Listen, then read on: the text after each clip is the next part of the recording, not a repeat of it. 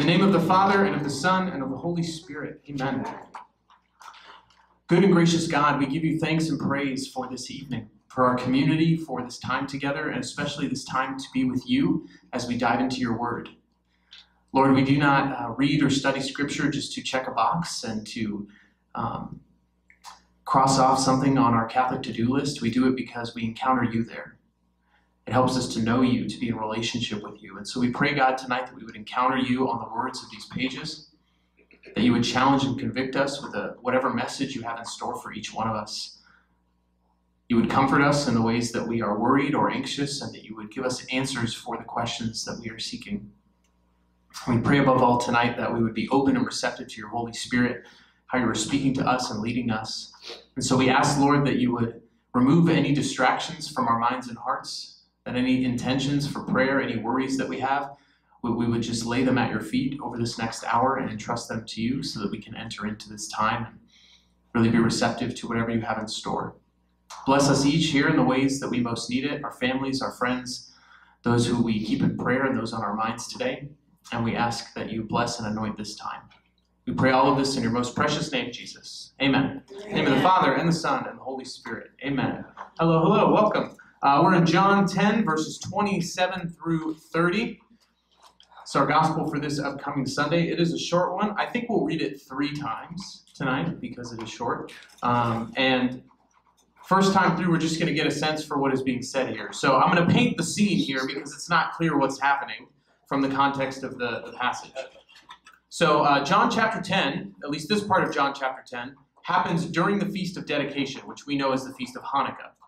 And so during that feast, it's winter time, and Jesus has disciples and people he's teaching gathered around him in the temple area in a place called the Portico of Solomon, which is this kind of weatherproofed area on the eastern wall side of the temple. So they're right in the temple area, and he's teaching them this kind of long sermon about being the good shepherd who knows his sheep, and then this is part of that particular set of teachings.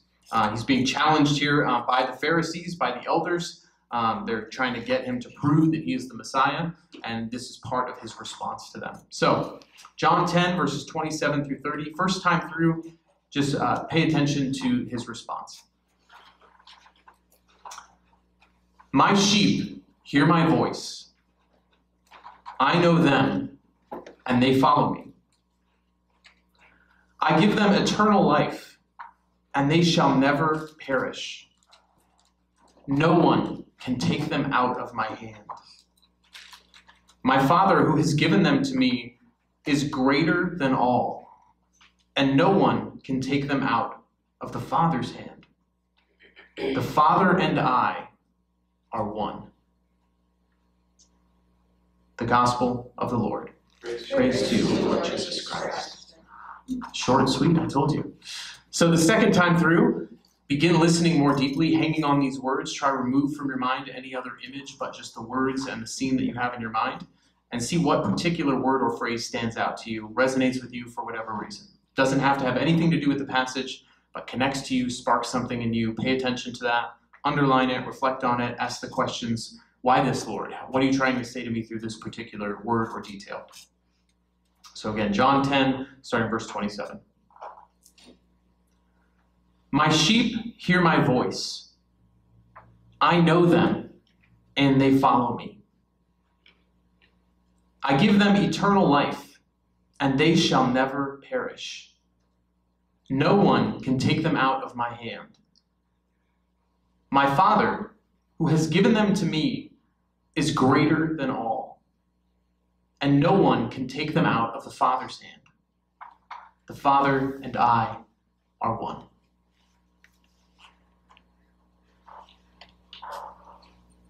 And one final time as we reflect back on this passage. My sheep hear my voice. I know them, and they follow me. I give them eternal life, and they shall never perish. No one can take them out of my hand. My Father, who has given them to me, is greater than all, and no one can take them out of the Father's hand. The Father and I are one. The Gospel of the Lord. Praise to you, Lord Jesus Christ. So I invite you to take a few moments to reflect on that passage. It may seem very simple, may seem very straightforward, but as we reflect on it, certain things may come out that stand out or that draw your attention. And so begin to reflect on those, share those with the people who are around you, as well as any questions that this sparks in your own reflection. If you're watching on Zoom, share those things in the chat. And if you're watching this later on YouTube, please do that in the comments. But for those of us here, take about 5 or 10 minutes to share with those around you. All right. I'd love to hear some of your reflections, what things stood out to you, what questions are burning in your hearts from this passage.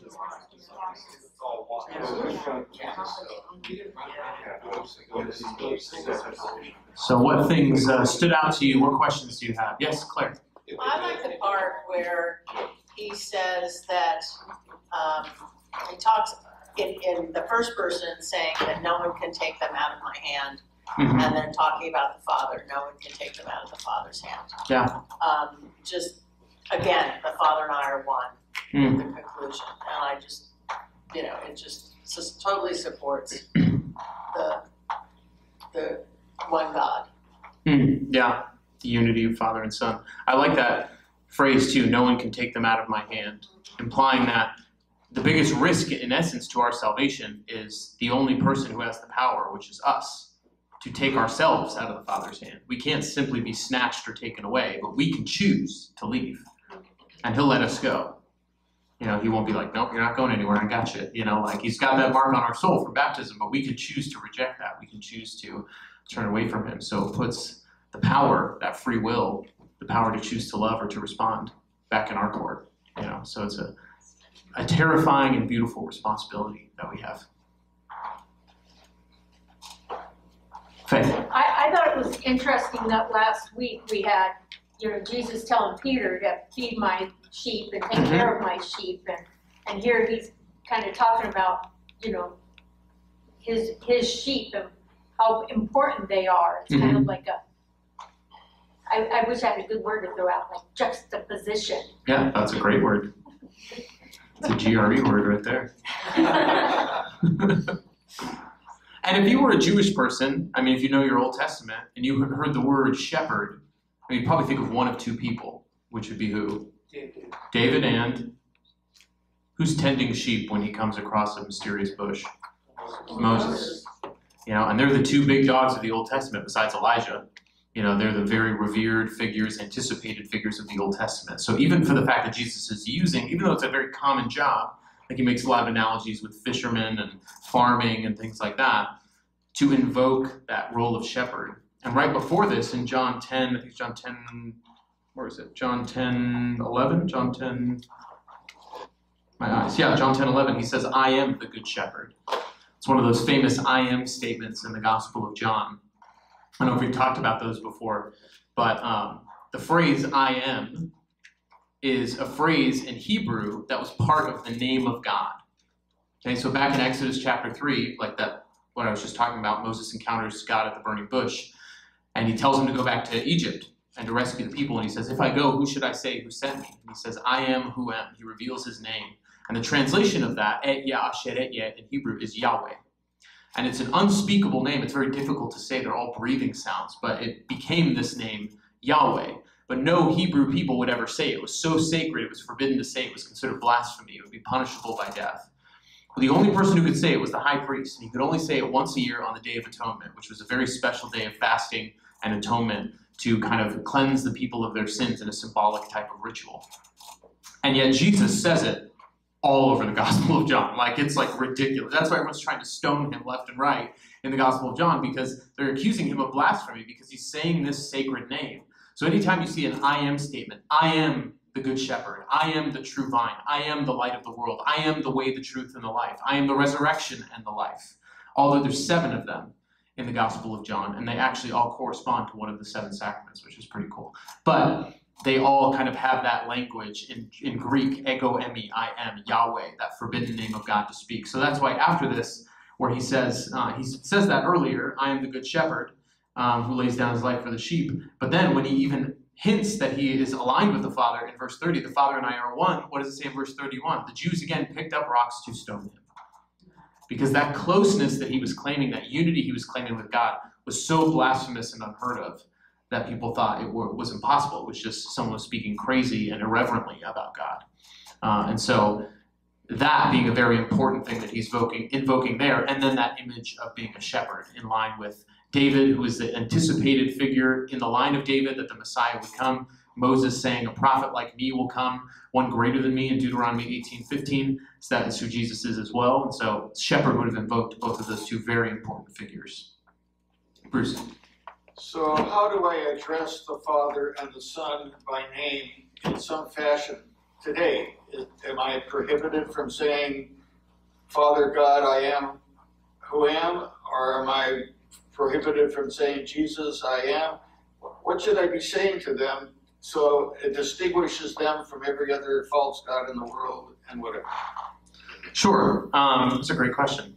Well, first of all, because the name Yahweh is technically unpronounceable, no one can really say it.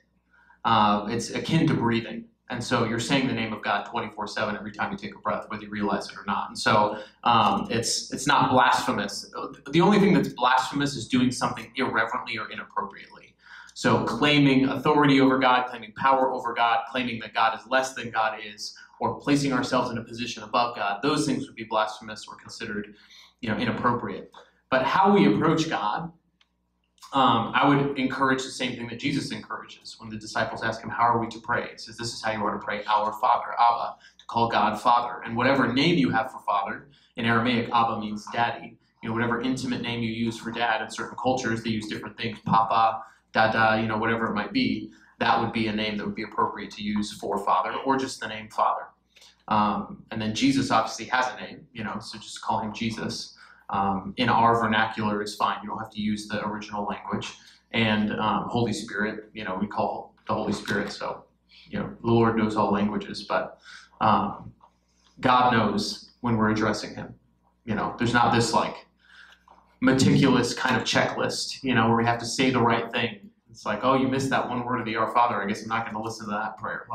It doesn't have to be that regimented. God knows our hearts. He knows our prayers before we even utter them.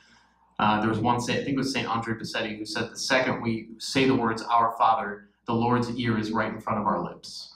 And so addressing him in the ways that are familiar, intimate, relational to us, that would be my recommendation. Yeah. Yes? Can I hog the floor for a couple of minutes? Please.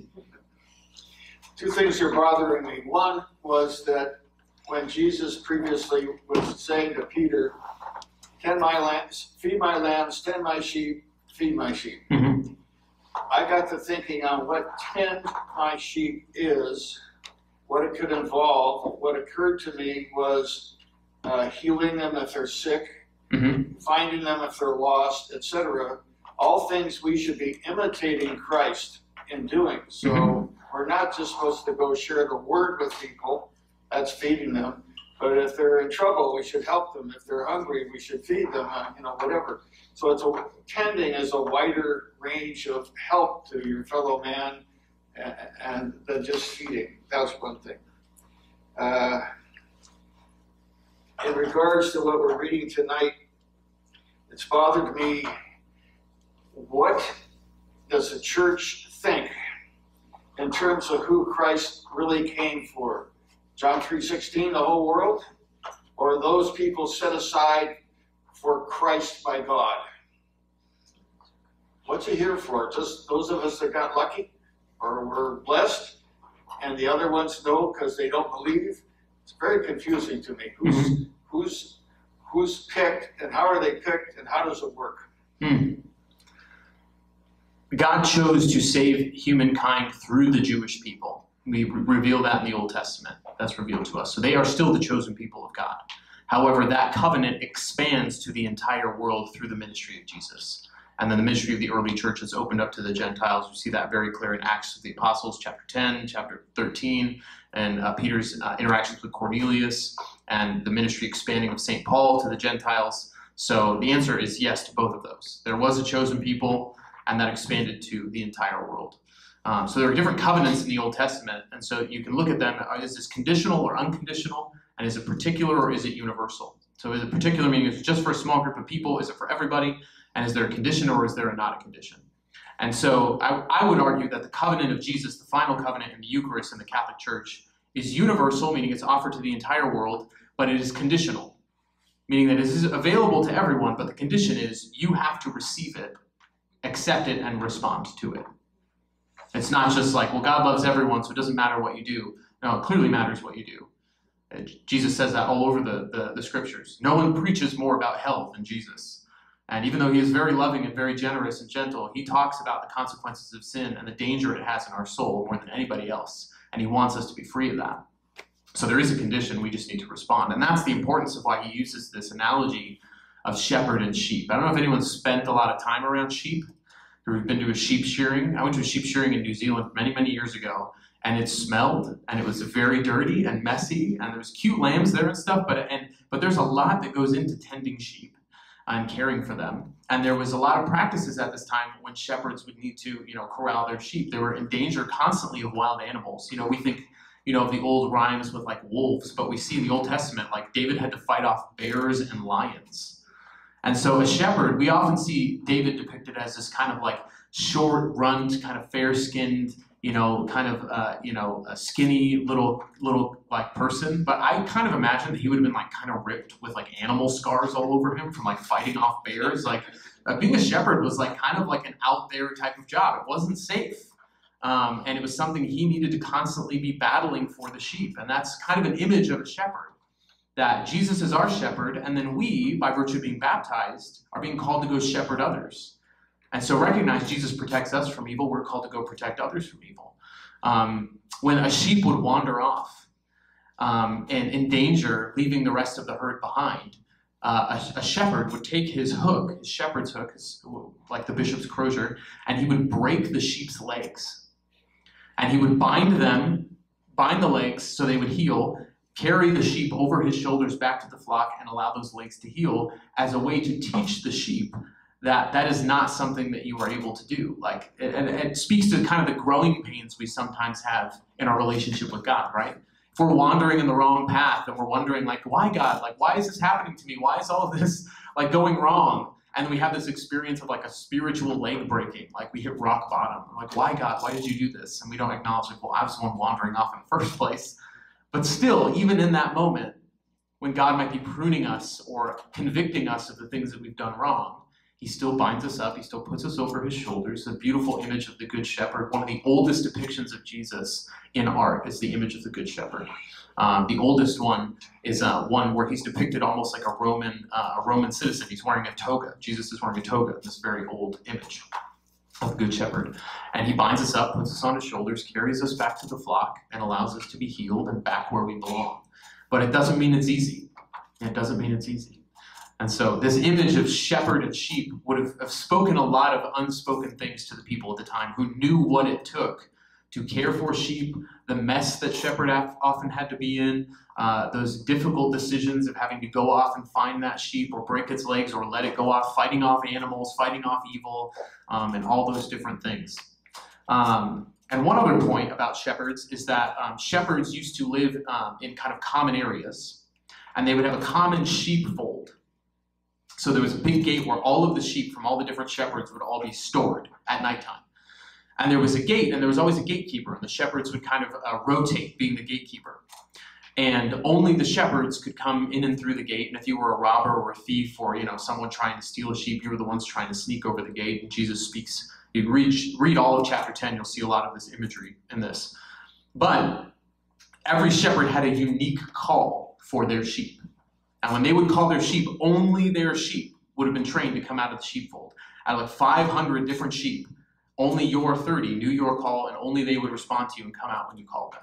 That's a very common thing to just train your sheep to know that. They grew up knowing that call, responding to their family who were in your flock, following you. And so all of that would have been in the minds and ears of the Jewish people hearing this analogy. What voices am I listening to?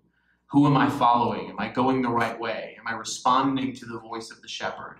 Or am I too distracted or listening to other voices? All of that would have been front of mind for them. Greg. First, a couple things. First, I said At what point in Jesus' ministry does this gospel take place? So this is kind of in the middle of his ministry. As I said, it's in the feast, at the Feast of the Dedication, which is Hanukkah. It's in wintertime. And he's in the temple area. It's towards the end of his ministry in the sense that I think there's one more Passover, allusions maybe to one more Passover. But yeah, the last Passover in John 11:55. So it's in one of the last years of his ministry. And then we have, starting in I think John 12, his anointing and his entry into Jerusalem. So in terms of the information we have from the Gospel of John about his ministry, pretty late. But it might have been because of the different feast references somewhere like right smack dab in the middle. Okay, so my comment then is, since Easter hasn't happened, he says, I give them eternal life and they shall never perish. Mm-hmm. He's not been crucified, he hasn't risen from the dead yet. So is he kind of jumping the gun here a little bit? And I mean, in one sense, there was a messianic expectation of resurrection. So the Pharisees and the other scribes, they believed in resurrection of the dead. They believed that there was resurrection after death. The Sadducees did not. That's why they were sad. You see, that's how you remember. That's how you remember the difference. That was. I didn't make it up. I just promulgated it to the masses. So, anyways. I did. So there's references to this, like I think, let's see, in Wisdom chapter 3, verse 1, the souls of the righteous are in the hand of God, very similar language here, and no torment shall touch them. They seemed in the view of the foolish to be dead, and their passing away was thought an affliction, and their going forth from us utter destruction, but they are in peace. So there is this kind of after death imagery here of something else happening. Deuteronomy chapter 32, verse 39. See now that I alone am he, and there is no God besides me. It is I who bring both death and life. I who inflict wounds and heal them, and from my hand no one can deliver. So similar allusions to eternal life that were kind of welling up within the thought of what the Messiah was going to do, or what was going to happen when the Messiah came, or the Son of Man figure from Daniel and from Ezekiel. So that was in the air. So there was an idea of what that might mean. So he's not jumping the gun in terms of the expectations, but he is referencing what he's going to do, in the future. But it says, I don't say, I will give them. It says, I'm giving them. I give them. Like present tense. Mm-hmm. But it's not. I see what you're saying.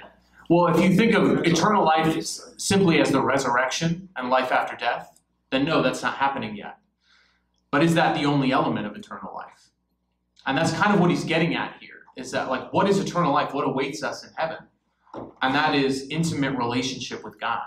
What is Jesus speaking to here? The sheep who hear my voice, I know them.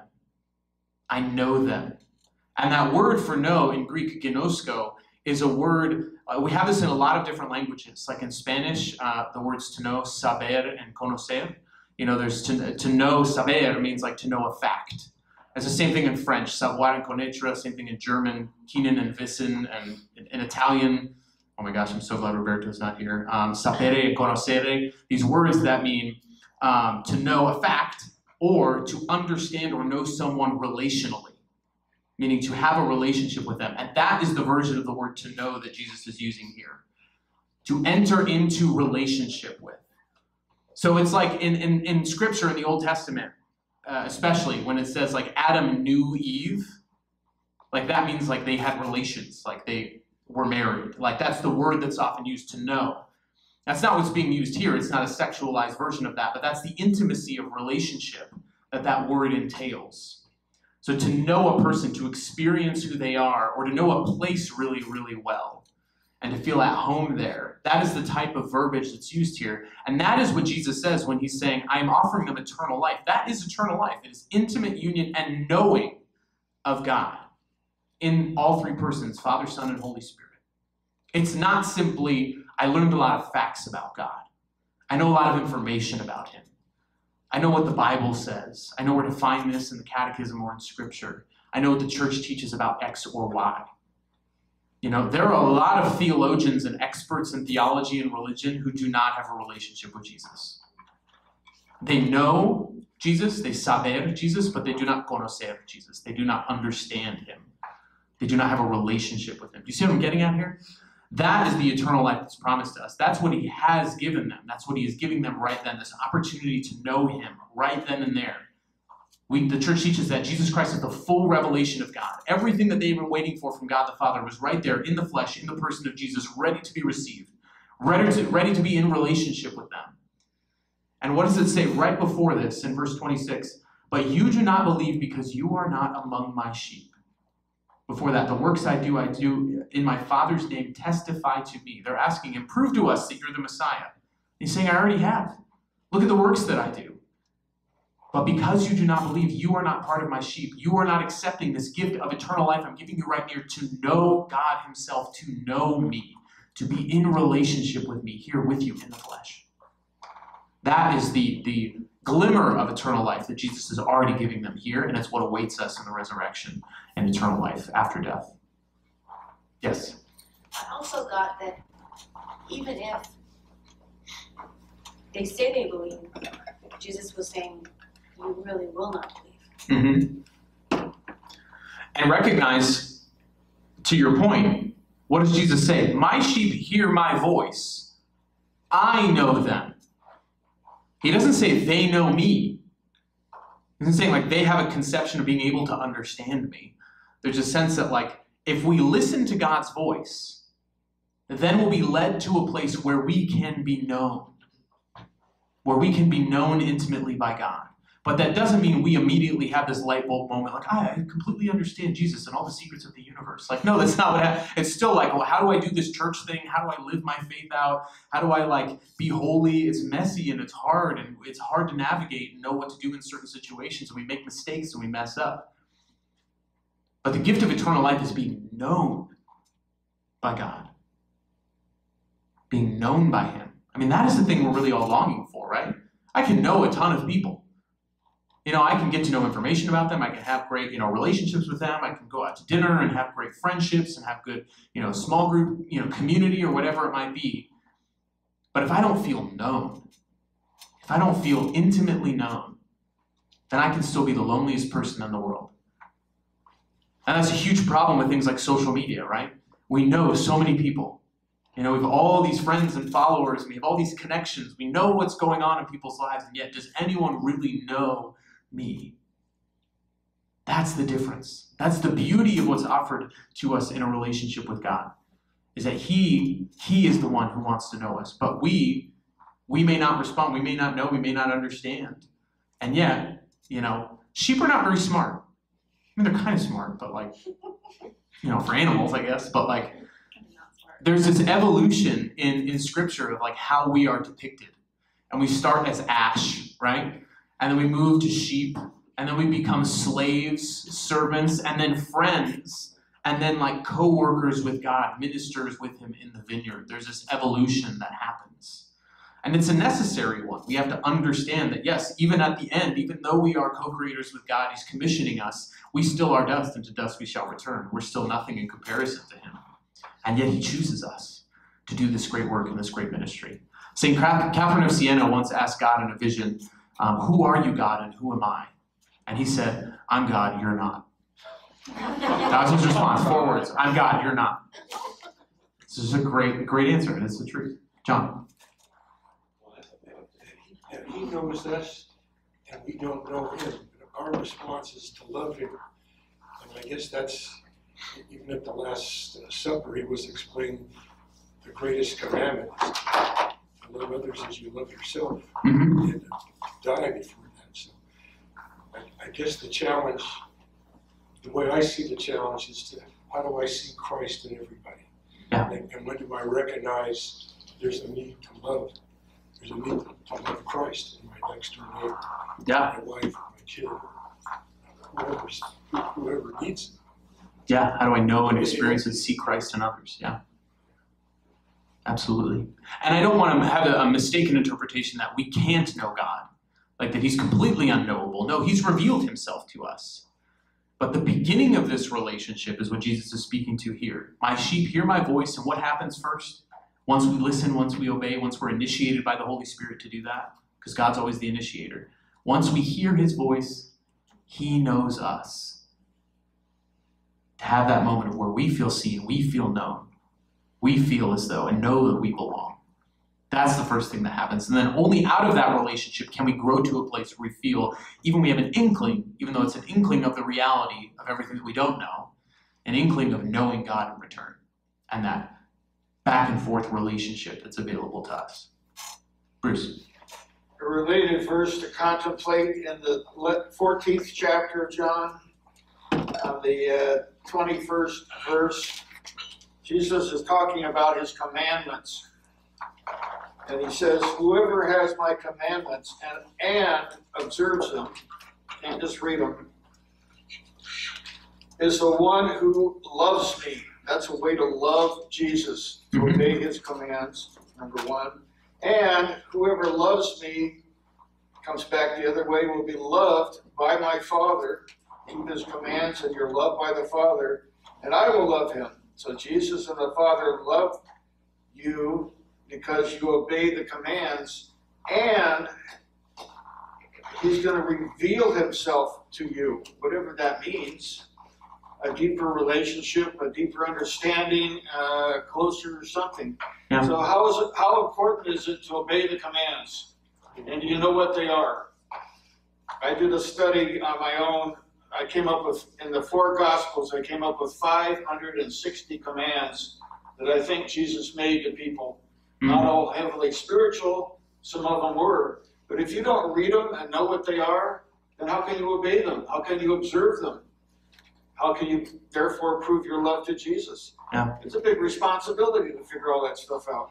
Yeah, and that word obey, obedire, in its original in the original language means to hear or to listen. You know, not just to do what you're told, but to actually hear, receive, and listen to it. You know, it makes me think of my kids. You know, like, I love them when they don't listen to me. I love them when they don't listen to me. But when they do listen to me, there's this deeper welling up of pride, and then I can invite them into a deeper understanding of higher responsibilities, or the appreciation that I have for them when they do those things out of love for the family, out of love for us by listening to us and bearing that responsibility well. Like, it's always comes back to that parent-child relationship and how God is our Father, and loving Father who always loves us as his children. But there's a deeper intimacy and opportunity there and growth in the relationship when we hear and obey, when we listen, out of love, not out of strict obligation, because then that becomes like I'm thinking of the guy at the beginning of Sound of Music where he's like whistling for his kids, and it's just like a very regimented, unemotional type of relationship. And then all of a sudden it becomes, throughout the course of the movie, this more loving, family structure. That's really kind of the journey some people go on. When they see God, they think at first it's just a bunch of rules, and so I just got to come when the whistle blows, and I got to stand, Louisa, or whatever, their names are, say my name, and I'm here, I'm going to obey you, God, and then eventually it's like, no, God is inviting me into intimate knowing and being known. Other thoughts, questions?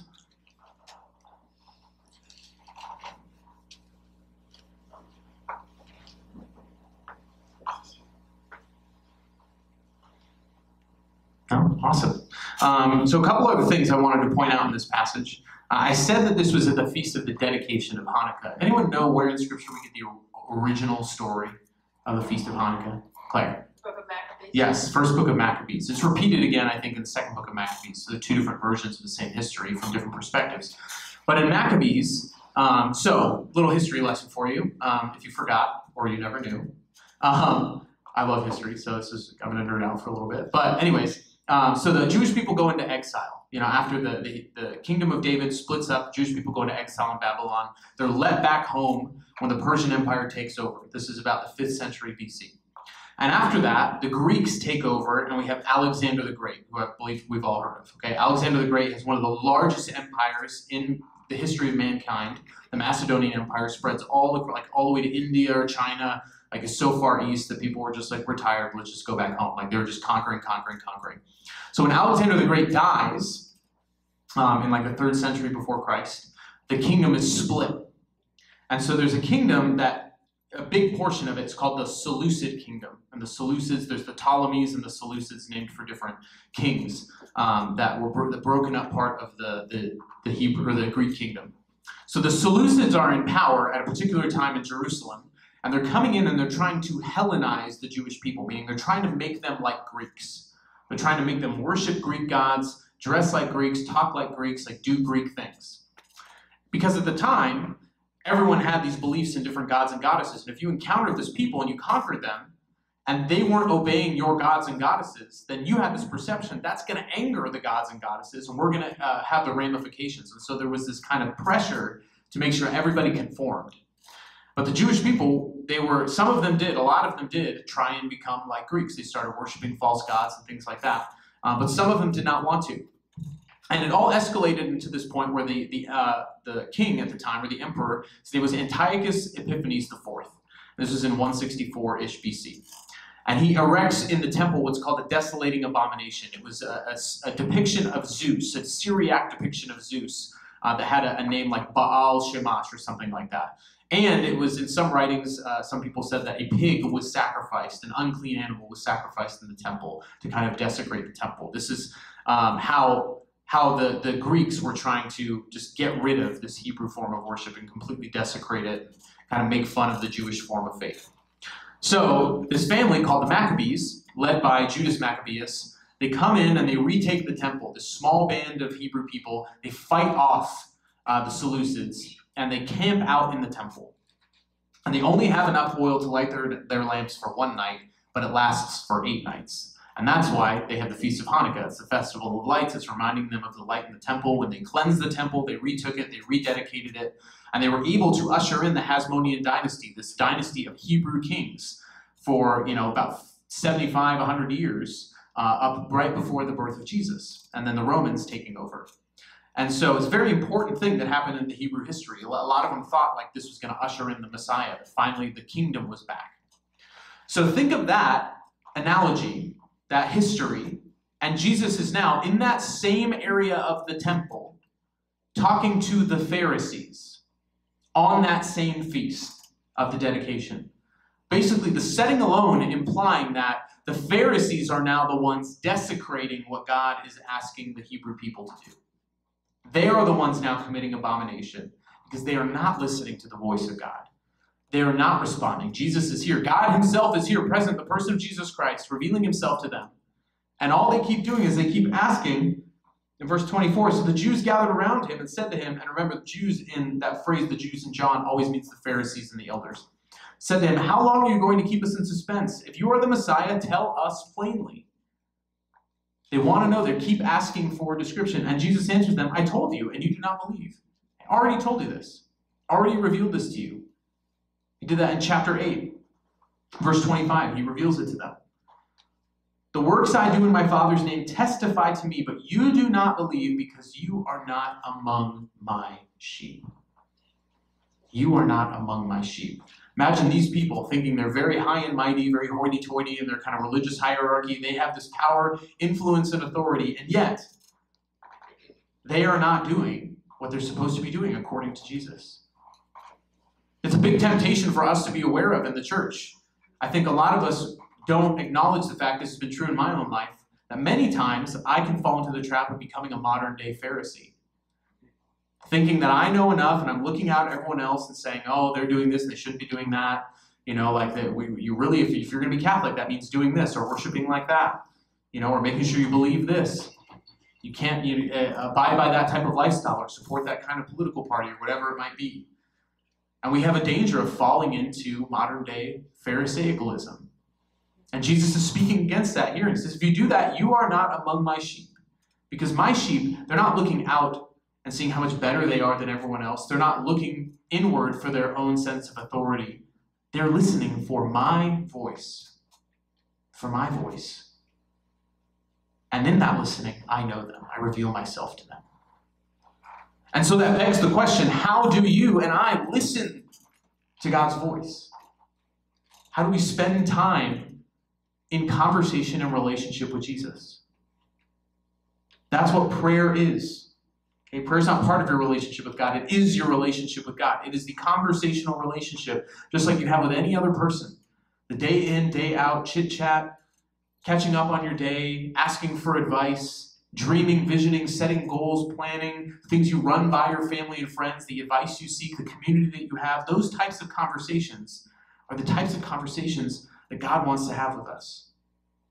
And yet, so often in prayer, it's one-sided. We come to God, we say all of our intentions, we do all of our things, we pray our rosary or Divine Mercy Chaplet, and then we hang up the phone and we say, goodbye, Jesus, and we give him no chance to respond. So how often are we listening for the voice of God? And there are three ways generally that we can listen for God's voice, that we can hear his voice. Okay, and the first is in Scripture.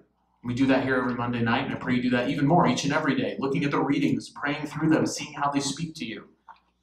Not just reading for learning, but reading for conversation and for prayer to encounter Jesus.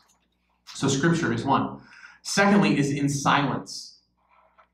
In silence. How often do you spend in silence?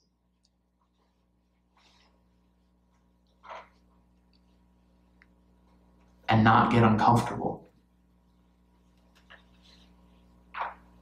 How often do we listen and just spend time contemplating with God, being in his presence?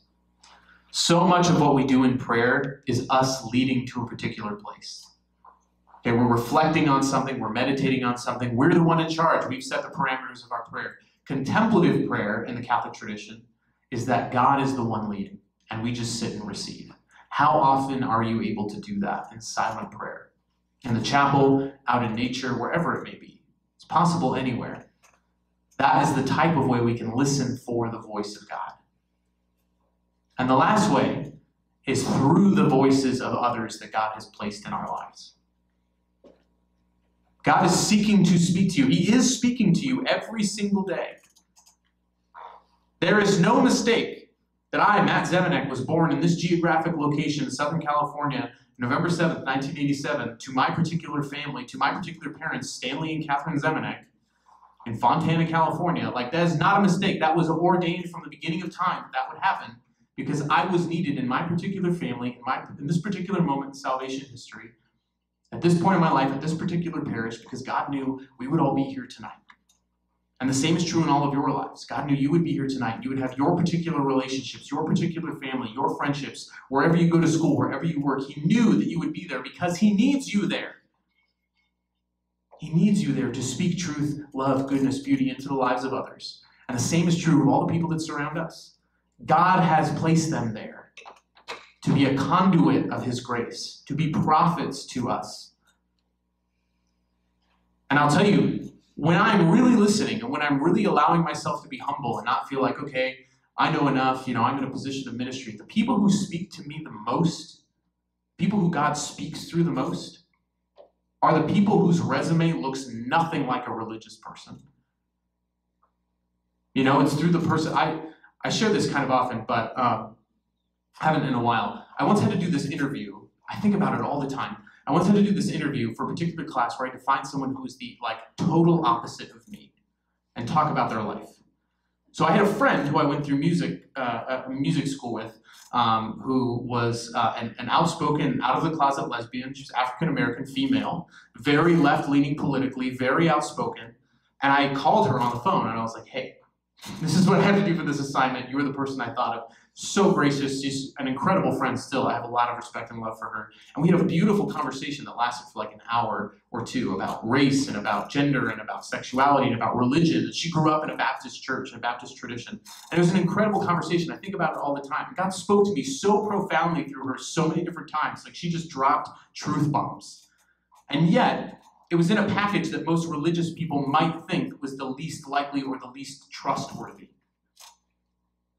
That's kind of what I mean. Are we willing to be humble enough to expect to encounter God in the voice of other people? That is why hospitality was so important at the time of Jesus and in the Old Testament. Anytime there's a stranger, when there's a stranger knocking at our door, maybe when I was growing up or 30, 40, 50 years ago, strangers at your door, oh, sure, what do you need? You need a cup of sugar? Hey, how's it going? Now a stranger knocks at your door, you're like, who's there? What's going on? Turn off the lights. Close the blinds. We're busy. Exactly. Or why is that person turning around in my driveway? That was my dad's thing all the time. Oh my gosh, I can't believe they're turning around in a driveway. Dad, our driveway's a circle. It's the best possible place to turn around. Why are you freaking out? But they had this expectation that they were going to encounter God in the other. So when they saw a stranger, it was, come on in.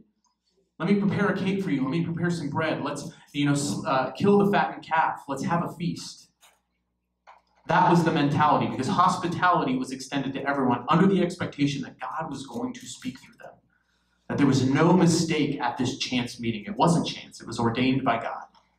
And we see that all the time in the strangers that come to Abraham and Sarah and tell Abraham that you are going to be with child even though you've been barren for all these years. And all these other instances in Scripture. Do we have that mentality, that ability to look out, to hear the voice of God in those three places, in Scripture, in silence, and in the voices of others? And do we recognize our responsibility as a voice in other people's lives to speak truth? Because brothers and sisters, Jesus is our shepherd, but because we're baptized into his shepherdhood, if you will, we are called to go out and be shepherds to other people. To gather the sheep that have been lost, to encourage them, to bind them up when they are broken, to go after the one and leave the 99 and help them to know that they are loved and they are known and that they are worthy of God's love. That is our job. That is what it means to be disciples. That commission at the end of Matthew, where Jesus says, go and make disciples of all nations. That wasn't just for the 12 apostles. That was for all of us. And we do that by being shepherds. By going out and finding the sheep who are lost, encouraging them to hear the voice of God through the words that we speak, through invitation, through asking questions, through inviting them into relationship, extending hospitality to them. And I'm harping on this, brothers and sisters, because I know there are people in your lives who God wants to speak to you tonight through and say, that's the person. That's the person. Maybe that person in your family who just gets you, presses your buttons. You know, that Uncle Dave, just like always, at every family gathering, like, why do you do that? Why do you believe that? Or whoever it is, you know. Do you have an Uncle Dave? Anyway, never mind. I heard some snickering. I don't, but, I do actually, but we call him David, and he's great. Anyway, but like, who is it? You know, in your family or among your friends? The people who you might be most different than, or who you might write off as like, oh, that person's just not possible, unsavable, that's for somebody else. You know, and start looking in your own family. That's the hardest place to evangelize. That's why Jesus said, a prophet is not without honor except in his own native place. Even Jesus couldn't do it. But he tried. He went there. He proclaimed it there first. So are we willing to take that same risk? Are we willing to recognize the responsibility of the places we've been positioned? Are we willing to first hear God's voice, to be filled, because you cannot pour out of an empty cup. We need to be filled first, and then go out to the world and pour that into the lives of other people. That, I think, brothers and sisters, is the message of this passage. To recognize that we are the sheep, but we are also the shepherd. So how do we know that we are being tended, loved, cared for as a sheep by the good shepherd? And lean into that relationship, be known, and see ourselves as known. But how do we also then extend that to other people? What did Jesus do? He went to the least likely places out in the world where the religious people did not want to go, among the prostitutes, the lepers, the tax collectors. And that was where he lived and preached mercy. So what would that look like for us? I have a friend who he devotes 2 hours every single week, 2 hours every single week to go and seek and save the lost. That's what he says.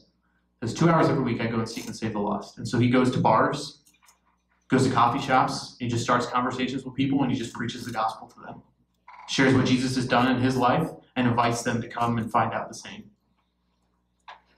And it may not be easy for us to do that same kind of bold gesture, but I just pray as we kind of close tonight, I really feel like the Holy Spirit convicting all of us, like there is a person. You may even already have them in your mind right now, like, and it's just like, not that person, Matt, not that person, stop it, I don't want it to be them, like, and I want you to know, like, that's the person. Or the thing that you have to do, the truth that you have to share, the person that you've really been trying to share with or reconcile with or forgive, whatever it might be, to allow the gospel to be more lived out in our lives and in our relationships. I pray the Holy Spirit convicts you in this moment. Who is that person? Just pops right in your mind. So that you know, like that is what I'm challenged to do as a shepherd, who is also a sheep, loved by the good shepherd, but recognizing I have a role and a responsibility. And I don't need to be perfect. I don't need to have all the answers. All I need to know is the good shepherd. And then go out and get more and add them to the flock. And teach them to hear his voice so that they will also be known. And finally feel maybe what they've been looking for the longest time, to be seen, to be known, and to be loved. That is the gospel. That's what it means to be Christian. That's what it means to evangelize, to be a missionary, all of those things. And that's, I believe, brothers and sisters, what this gospel invites us to this week. So let's pray that we can do that with deeper faith, deeper conviction, and proclaim the truth boldly, but with love and gentleness and reverence. Let's pray. In the name of the Father, and the Son, and the Holy Spirit. Amen. Oh, Jesus, you are so good. You are the good shepherd. You seek us out. You are constantly pursuing us. Even when we run away from you, there is no distance that we can run where you cannot find us and where you will not chase us. You respect our free will, Lord. You will not force us, but you will be right there when we are ready to turn around, to seek your voice, to respond. And so we pray, God, that we would continue to respond each and every day, to seek out your voice in Scripture, in silence, and in the voices of others, and then to extend our voice, our prophetic mission, to those in our lives who you've entrusted to us, to call more sheep into the sheepfold, so that we might know the beauty and the gift of eternal life that waits us in knowing you and being known. So we pray, God, for a deeper desire to grow in relationship with you this week and actions that allow that to happen. Expand our time in prayer, anoint it, allow it to be effortless, honest, intentional, and vulnerable, so that we would encounter you as ourselves, strip away all of the false ideas of what it is to pray, what it is to do Christian things, and to just come to you as we are and allow us to be known by you. We pray, Lord, as this gospel sits with us and as we hear it proclaimed again this Sunday, that new challenges, new words would be written on our hearts, and you'd continue to inspire us to know you more deeply. We pray that you bless us each in the ways that we most need it until we gather once again, and pray in a special way that you would bless, and we pray for all of the moms here, all of the moms in our lives as we celebrate Mother's Day this upcoming Sunday. And I pray also in a special way for my wife, whose birthday is this Sunday, and for her parents, whose 40th wedding anniversary is also this Sunday. You would bless our family with abundance, and all of our families as we celebrate the moms who have done so much and continue to do so much in our lives, who have shepherded us in so many ways. We pray all of this in your most precious name, Lord. Amen. In the name of the Father, and the Son, and the Holy Spirit. Amen.